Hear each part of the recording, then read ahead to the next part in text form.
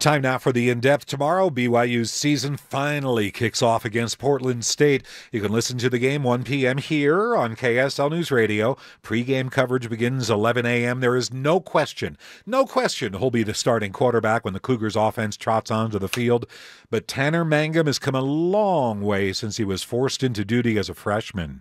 KSL Newsradio's Cleon Wall takes this in-depth look. Who is Tanner Mangum? Tanner looks that way, then right, then steps up and shoots a gap. To answer that question, we first have to ask who was Tanner Mangum 2 years ago. Well, I think I was a very young, freshly returned missionary, still adjusting to regular life. He was optimistic, upbeat, and ready to fulfill his dream of playing the same position as former Cougar QBs Jim McMahon, Steve Young, and Ty Detmer. But Taysom Hill was the current big man on campus, which suited Mangum just fine. Working hard to be the best backup I could be, not necessarily expecting to play right away. That changed in the first game. Pressure comes as he throws downfield behind Kurtz and caught. Oh! Hill went down with a foot injury, and Mangum threw the pass of a lifetime against the Nebraska Cornhuskers. Right. Launches it, goes for the end zone. The ball's in the air, it drops at the goal line. I think he caught it for a touchdown. The following week against Boise State was just as amazing. Throws anyway, in the end zone it is.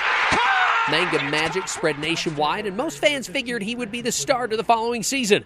But that didn't happen. Hill decided to return. Taysom's going to be our starter. Mangum's mindset had to change. Understanding that I got to be, a team player here. So who was Tanner prior to the fall of 2016? A practitioner of patience. I just had to, use that experience for good. So, it was a little bit, learned. And after what happened in 2015, he knew he was just one play away from being the primary signal caller again. It did come. On his feet, dives for the goal line, and he's in for 6. Mangum started in the bowl game after Hill went down with an injury against Utah State. So who was Tanner prior to the Poinsettia Bowl?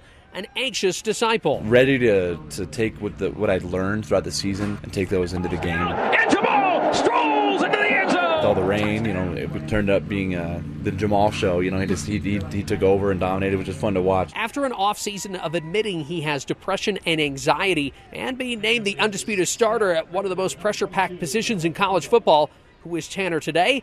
A balanced man. Both on and off the field, and you have to learn how to balance the good and the bad. There's going to be ups and downs, but you have to do your best to find the good in all of it. Cleon Wall, KSL News Radio.